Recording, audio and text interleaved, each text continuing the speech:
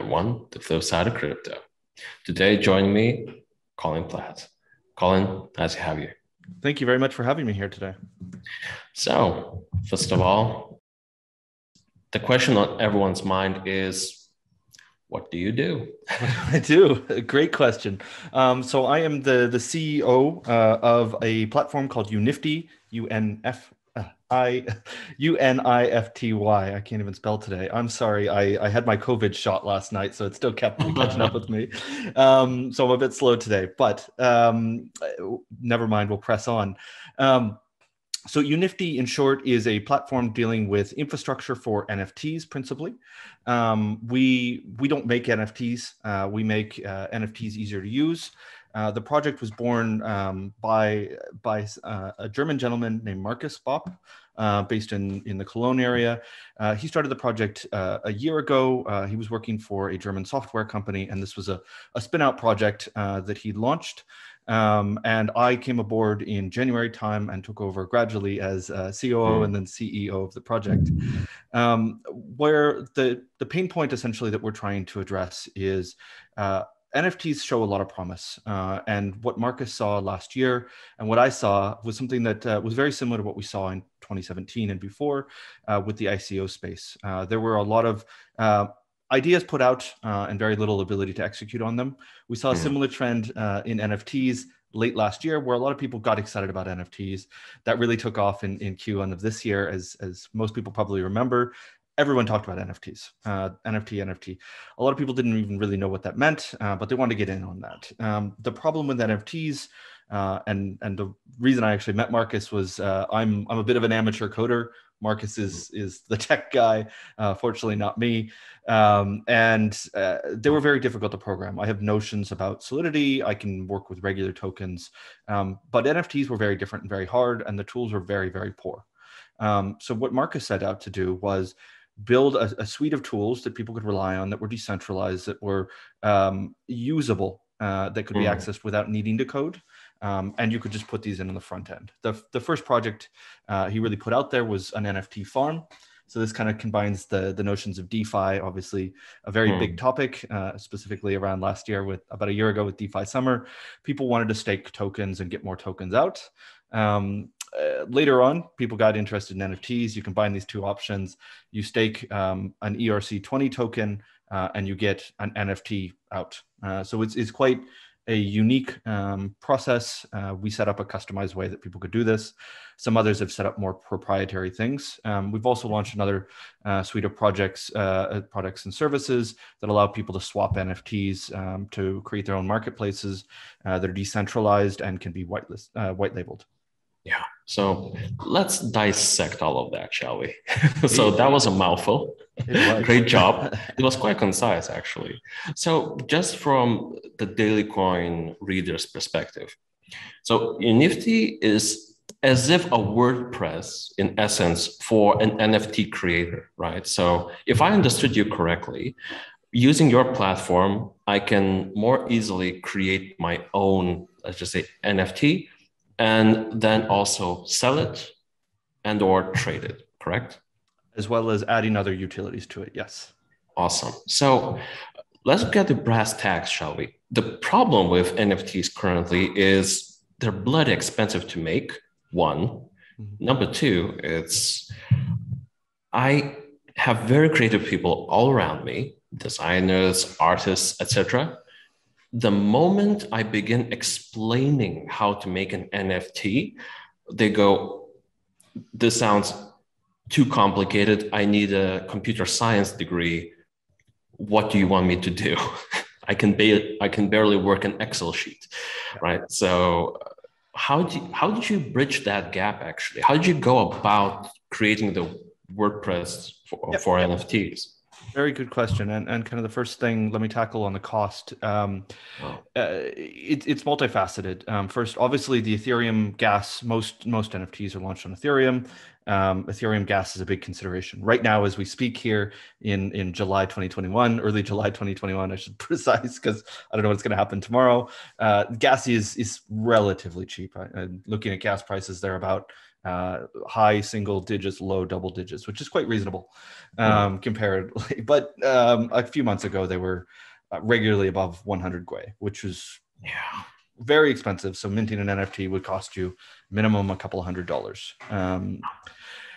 So the first thing that Unifty has done is we're actually live and deployed in production on 8 different blockchains. From Ethereum, which obviously a lot of people use and is still the most popular. For us, we've actually seen something different. We're deployed on Matic, BSC, are our 2 most active platforms right now. BSC for a long time was by far the most. That's kind of come off. Polygon, Matic has picked up a lot of that. We're also deployed into another number of other blockchains, including Avalanche, XDAI. We're deployed now into Moonbeam. I always forget some in there. Celo. I apologize to all of them. We also have done some stuff with testnets, and we have bridges to actually move NFTs over. So NFTs can start in one network and move to another one, which is quite a unique feature, specifically coming out of testnets and specifically around NFTs. So by making this product available in blockchains that are cheaper, you make it more accessible. Now, a lot of people automatically ask, is there the same buying pressure? It really depends. We've seen a lot, particularly around certain times in BSC, Binance Smart Chain, as well as Polygon or Matic, that there has been a lot of buying pressure and a lot of interest. Some of our artists are going in and selling out their first NFTs, their first launches, making $20,000, $50,000 in a matter of minutes. Extremely good, especially for kind of a first-time NFT sale. We're not talking the $69 million sales. A lot of these artists are smaller, upcoming artists. And we love to kind of see that stuff because it's helping somebody actually sell their first pieces, or at least as NFTs. Now, that brings me very succinctly into the second point you brought up, which is, I don't want to stereotype it, but if we have the creators, people that are artistic or creating a lot of the things inside of NFTs, and we have people that are technical and we kind of have a diagram, there are people that overlap, but a majority of people have a skill set that is either the creative, and they may know how to use functionally and very well things like Photoshop. I'll pull out Photoshop, obviously much deeper, wider tools than just Photoshop, but they're skilled in a certain number of things. But very few of them, though not all of them, happen to be very well versed in using a blockchain, writing Solidity code in EVM blockchains, or doing a lot of these other things that you need to know how to do with NFTs. So kind of where we came from, either somebody had enough money, was creative, had enough money already where they could hire somebody or a platform to do that, or they were willing to pay exorbitant fees to these kind of centralized platforms. I won't point out names, but a lot of the more centralized, more well-known platforms would take 15-20+% of whatever the artist sold something for. And we said, well, there's a big opportunity. There are smaller artists that can't pay $100 to create the NFT and aren't willing to give up 20+% of what they earn, because that would very likely leave them with nothing after. So we set out to build a platform that was very reasonably priced. We give 100% of the control over to the person that creates it, and they don't need to know how to code. There's some forms, there's a little bit of technical stuff. We have tutorials, but it's relatively easy to learn if you know how to use the basics of any kind of DApp.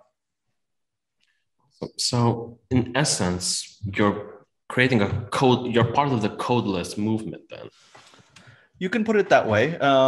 There are definitely areas where what we're building can be installed into things that involve code. But given that Solidity and EVMs are very, very, it's a specialized skill with very high risks. What we're trying to do is help shift this so more traditional, let's say, web developers, people that know how to do HTML, that are I guess easier to find and the stakes are slightly lower, can just build on top of what we've done. So it's, I hate the term building block or Lego, which is what you hear in DeFi, but adding that layer in there so people can remove the complexity and don't have to deal with all of the very minute details of how Solidity works, and can just go in and say, hey, I can plug this into the back of my website. So in my mind, I kind of now understand what Unifty does. I kind of have a business point understanding of why you began to do it. I kind of have a vision of how to do it, but you're coming into the market at a very interesting time, where NFTs kind of have a bad rap, let's be honest. And sometimes deservedly so. Could you give us a comparison? What do you think about public perception about crypto, NFTs in general? And are you still as excited as when you first started or less so? Great question. Great question. So let's start with kind of some of the headline things you hear a lot about. A lot of people obviously, let's say, let's take a step out of the kind of crypto circles that we run in, and the quote unquote normies, the mainstream that are hearing about NFTs, probably maybe their first access into crypto. Maybe you've heard of Bitcoin, maybe you've heard of Ether, but probably never used it other than maybe buying on Binance or Coinbase. Yeah. When they hear about NFTs, a lot of people's first reaction was really about carbon emissions, carbon footprint was the thing we heard a lot about, especially in the beginning of this year of, your NFTs, artists are putting out NFTs and they're getting shamed by people saying you're killing the Amazon and things like this. I'm not going to get into mining and proof of work and defend it or throw it under the bus. But there are, this is one of the things that we looked at and we said, well, there are other options out there. There are other blockchains that don't have a proof of work. And this does give people an option that they couldn't necessarily do. Given that Ethereum had most of the things happening on it, it was kind of the only option and you had to build your own. By having a ready ability to go out and do something someplace else, to an extent that addresses part of the problem, or at least that perception of a problem. Now, again, I'm not saying it's good or it's bad. I don't want to get into proof of work and that. But for people that are concerned and would rather not work with a proof of work blockchain like Ethereum currently is, albeit it is moving to proof of stake or looking to move to proof of stake. Again, I won't get into that prickly patch.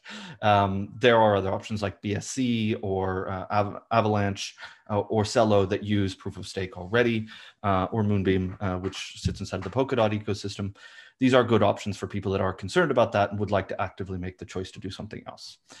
That's the first point. The second thing that we heard a lot about is money grabs. There were a lot of NFTs that were put out, sold for a lot of money.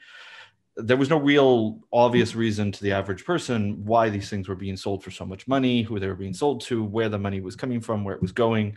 And inside of the crypto circles as well, there was a lot of confusion around, is this a pump and dump? Like, what is happening? And this kind of fit very nicely into kind of our original thesis of, NFTs need to be useful. They need to be valuable. They need to have a community. They need to be something that people want and something people want to connect with. And our view is ultimately NFTs, we talk about artists a lot. NFTs are much wider than artists. We view them as a new kind of data structure that make it easier for somebody that's creating whatever that is. That could be art, that could be games, that could be community and social tokens, that could be a huge range of things. It could be financial products with the people that are consuming these, and making an easier two-way dialogue where you have that unique property that is associated with an NFT or semi-unique. If you look at it that way, you can very easily and quickly see, well, this spans across a number of things. There is value in you and I being able to connect and have some kind of ownership, whatever that is in between us, whether that is something concrete, tangible that's off chain, or whether that's something that only exists inside of a blockchain network. Having that link between different parties of that is something that people would ascribe value to on an ongoing basis, and very quickly moves away from, well, I just sold this art for some fantastic number. It doesn't really matter what happens inside of it. It doesn't really matter that it actually, you don't own anything other than this token. So I think moving away from that and giving people more education is a positive thing. And that fit quite nicely into it. Now, obviously, this put us in the position where we are, where a lot of people kind of came in, maybe they got burnt, or maybe it didn't live up to what they expected it to live up to. And now we're kind of being proven right at a time where it is harder to get interest in the market. It is harder to get eyeballs on our websites, in our groups, to talk about this and talk about the thesis. But having been through a few cycles as well, I've been in the crypto industry since 2013. This is kind of the time, whether we're in a bear market or whether we're just temporarily depressed here, your guess is as good as mine. This is kind of the time where projects like we hope to be can stand out for continuing to build and do different things without needing to deal with the frenzy of people coming in and speculating on the product without really any intention of joining the community and developing, and connect with people that are like-minded and want to build something that is sustainable into the future.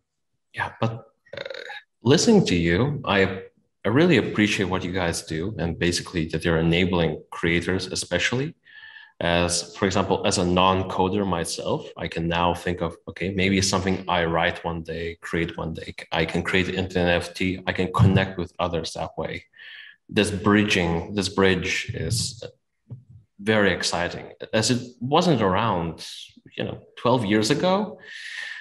Bitcoin was just an idea, and it wasn't too long ago where CryptoKitties was the only way to actually experience NFTs. Mm-hmm. And look where we are now. But I cannot shake this feeling, Colin. I just cannot shake the feeling that this is still at its infancy. It's still a bit weird if I'm not too yeah. Oh, it's absolutely weird. I think that's one of the things that attracted me to crypto. I used to be an investment banker. I worked in the city of London. It was fun. I was involved with the early Ethereum space in London in particular, but around Europe. And I remember bringing the Ethereum Foundation team from London in to meet senior investment bankers in 2015. And it was, I want to say, May, June time. The weather was starting to get nice, and these guys showed up in shorts, and everybody was wearing jackets and ties, and the kind of contrast in that. And when they walked out, most of the bankers kind of said, what the hell just happened? But the one guy, the COO of where the division I was working in, kind of said, the fact that they can walk in like this when nobody's heard of Ethereum in early 2015, this was before mainnet launch. And they said, the fact that these guys can walk in and talk about these things competently should make these guys take pause and think about what is happening and how that may impact our industry in positive and negative ways. And kind of fast forward now 6 years down the line, where we have things like DeFi happening. Now, they've not taken over Wall Street. They've not shut down the city of London.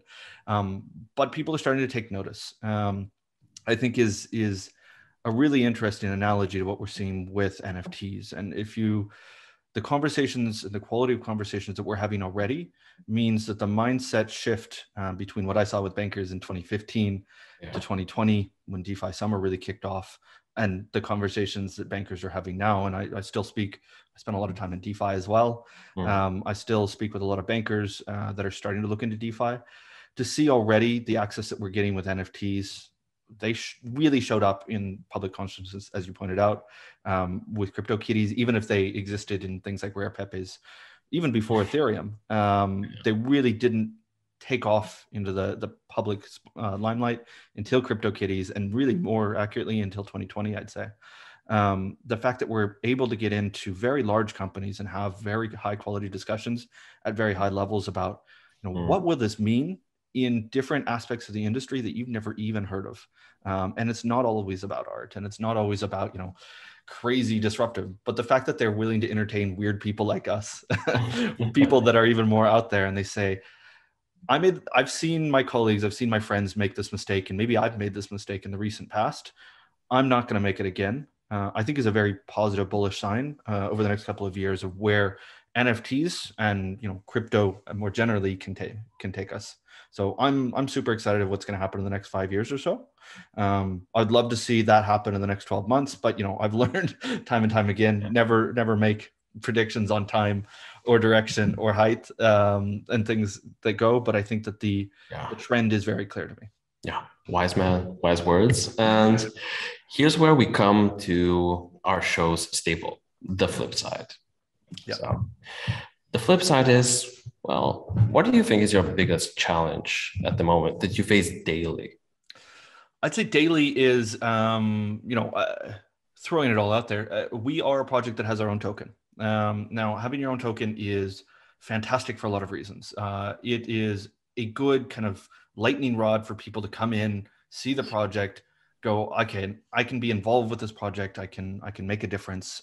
I can feel part of something the same way an NFT does. But on the flip side, that also brings in a lot of our emotions about money, especially when price isn't going up as fast as they want it to go up, or it's going down. That's always bad. So I think that kind of puts sometimes the project team at odds to an extent with the people who want, short-term things. People are always saying, what's next? What's the announcement? What's next? Make something happen. And you kind of go, well, we can either be reactive and short-termists, or we can kind of build something that we believe is in the best interest, which is the way I learned to build businesses is, focus on the long term, try to build what you can, adapt, move to what the market's going to do. But if you're always focusing on, let me go out and sign another partnership just to say I have a partnership with somebody, yeah, maybe that brings in more people. Maybe they get interested. Maybe that pumps the price, and maybe that makes some people happy. But it's really not. It's not in the best interest of the project, because you're left. I've seen so many of these projects. You come in, you make big announcements, and there's nothing that ever happens out of it. And I'm not talking about it doesn't happen in the next 6 months. I'm talking the project dies before anything can happen, or there was no intention. Okay. And this is particularly the kind of market right now where you see a lot of projects wanting to make these announcements all the time without really any intention to follow through. And that's quite tough, because you kind of feel like I need these people to be happy, to kind of keep everybody motivated, and not completely abandon the project and, go talk bad about it to all their friends. You need people that want to use the platform you're building. You need people to kind of reach out and be your evangelist, which is when things are going well. What token holders are very good at doing, getting on Twitter saying, hey, I like this artist, go try this platform. We love to see people talking about Unifty and using our product. We're very fortunate that we've been earning revenues pretty much since day one, which is very rare in the space to earn revenues at all. And we want to see that continue to grow, because that's really a sign of success. And we believe in time that will translate into people wanting to use the platform, wanting to join the community. I'm not going to say what that could do with the price, because, we can never talk about price of a token. That's the golden rule. But obviously having a greater network, a greater interest is always positive for the project in the entire ecosystem. Yeah, but if I push a little bit more on that flip side, the whole industry seems a bit, there's a saying, there are a few bad actors, right? That basically in almost every industry. It seems like we have quite a few more bad actors than the other industries, or at least it seems that way. Whenever I try to explain the NFT market, the DeFi market, the crypto market, it seems as if I have to defend it constantly. Like, it's not just a nerdy obsession. Yeah, this is really changing how we interact with each other, how we create art, not just art, but really how we share information. And do you have that feeling as well, that all your good effort is sometimes downplayed by all of these negative occurrences in the market, not to name specific projects or names? Yeah. No, it's a really good question. It's something that I think about often, because if we take a step back and rather than talking about the NFT space specifically, but talk about crypto more widely, Tether is another one that people love to talk about and love to say, there's irregularities, without making a statement on whether I think those have basis or not. There are a lot of people that ask a lot of questions about Tether, say Tether is not being forthcoming, as well as on the other side, a lot of people that say, what is being asked of Tether is unreasonable when you consider what is not being asked of things like USDC or whatever. But I think it comes down to really kind of its core function. Crypto is, I think, at its core essence, kind of the end game of financialization. Everything is turned into a number that can be traded and money can be made in most of it. Everything done in crypto is about money. And I think when you look at other facets of life, of places that are heavily financialized, you see a lot of things where, how to put this, people look at actions after the fact and say, that may not have been how I would have interacted had I been in that position, or could I have done that again if money had not been part of that equation. Everybody likes to think that they're doing the right thing, and having incentives around money sometimes can encourage behavior that is not what people would have done if it was based purely on their own gut feeling. Now, not to jump in and be, greed is good guy, but I think there are a lot of areas where, when designed right, financial incentives can be a positive thing, and they can drive desired behavior to a communal positive that would be hard to achieve without that. If everybody just wanted to always do the right thing, that's great, but unless there's kind of this invisible hand, to put it in the Adam Smith terms, that brings us to this optimal state, which nobody really individually knows, it's very difficult. Now, if we kind of zoom into NFTs, we see a lot of this thing that's happened because there was a lot of money pouring in the industry, the same way that ICOs brought a lot of money and a lot of focus into the industry in 2017. And a lot of people took advantage of that. Now, I don't know that I would go out on a limb to say that there are more, I hate the word scams, there's more kind of bad actors or dishonest intentions now than there were then, or that then or now are worse than other industries, because you can definitely see a lot of industries where there are bad actors. What has shocked me, I guess, time and time again is, I guess in crypto, when you've been around the space, you're kind of conditioned to expect everybody, you always have to watch your back, and everybody's out to get you and take your money and do whatever. And it, you see it. You see people that you go, okay, somebody's coming in my Telegram making grand promises and then trying to scam you, and making fake Telegrams pretending to be you, scam your community and get them to sell coins and give away coins and whatever it is. So that happens a lot, and you need to watch out for those things. And I think because we're dealing with internet money, and because people generally have pretty bad OPSEC, it's easy for them to make money out of that. Now, that's unfortunate.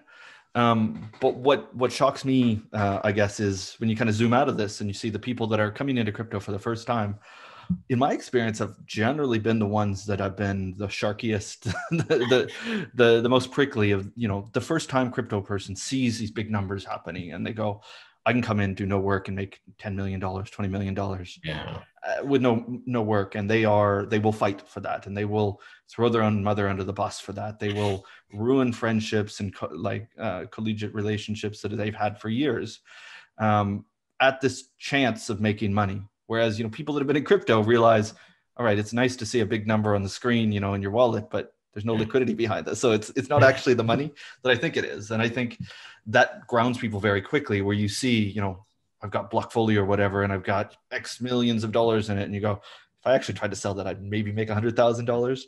And having, the incentive to get $20 million, if you think you can get it, or 100,000, you're less likely to compromise everything for 100,000. Now, I've seen people definitely for that amount of money where that for them is life-changing, and they will do whatever they can to get any amount of money. And that is inside of crypto, outside of crypto, wherever it is, without putting kind of any value statement on that. But I think when you make everything so financialized and you boil everything down to that, you do need to be very, very careful about that. And I think it kind of comes back to my previous point of